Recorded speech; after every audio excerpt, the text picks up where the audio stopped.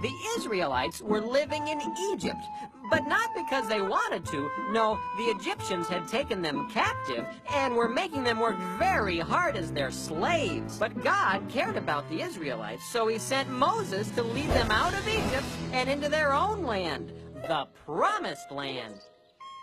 When Moses died, Joshua became Israel's new leader. Do I know you? I'm the narrator. Oh. So off they went. After 40 years, the Israelites were finally going to their new home. With a big grin, Joshua led his people into the Promised Land. Unfortunately, he overlooked one little detail. Jericho. Who are you? Who are we? I think we should ask, who are you? Oh, I am Joshua, and these are the children of Israel.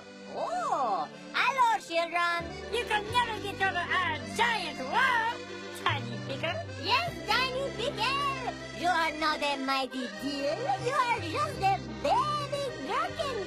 I'm a cucumber. Flee, you cowards! You may have your guns, but we have our wall!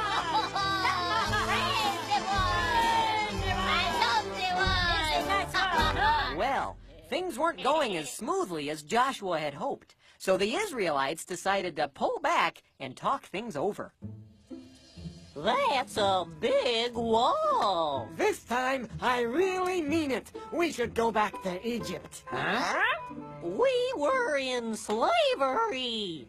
Nothing is perfect. Well, Joshua didn't know what to do, and he could see that things were getting a little out of control. Then he remembered that whenever Moses didn't know what to do, he would go and talk to God. I'll be right back. So Josh went away from the camp to see if he could hear God. After he had gone a ways, he saw a strange man with a sword. Josh realized that this was a messenger from God, so he immediately fell face down on the ground in reverence. I come with directions from the Lord. Great. What are they? The Lord says to you, Joshua, see, I have delivered Jericho into your hands.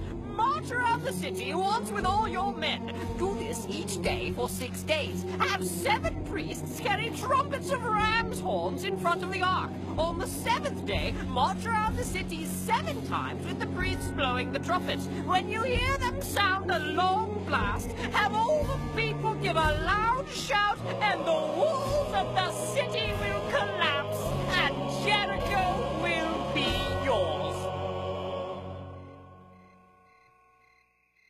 Well, have fun.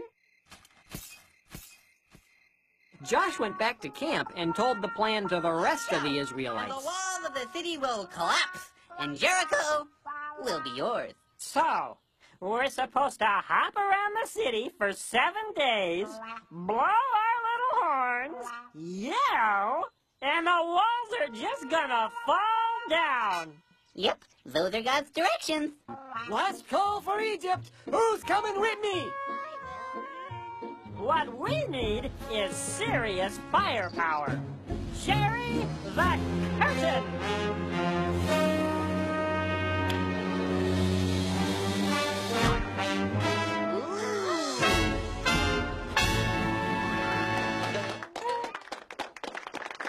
How are we clapping? I have no idea. As your new leader, I think we should try doing it God's way first.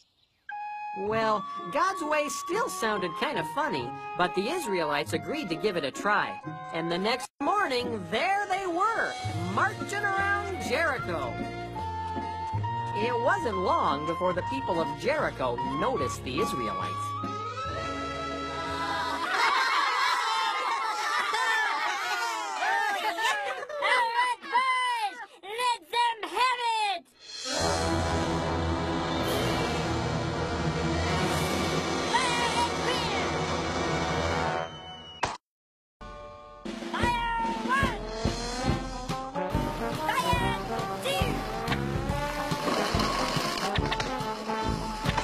Israelites remembered that they were following God's directions, and they kept on marching.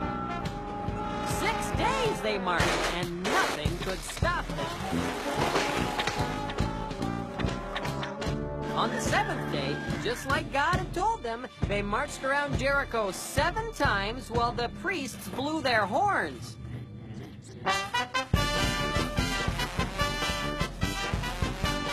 And just like God said, when they finished marching, the priests blew one long blast, and then all the people yelled.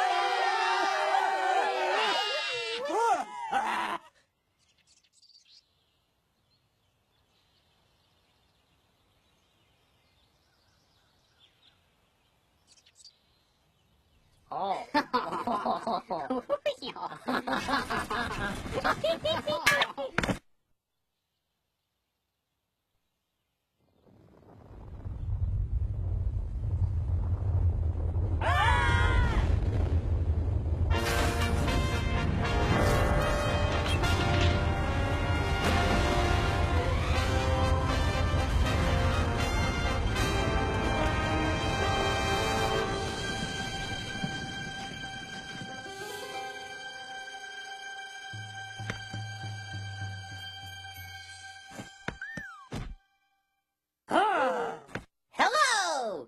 My name is Joshua, and God hath given us this land! So the Israelites obeyed God, and the walls fell down. Finally, after 40 years, they were in their new home. Oh! Boy, did I pick a lousy day to wear my contacts!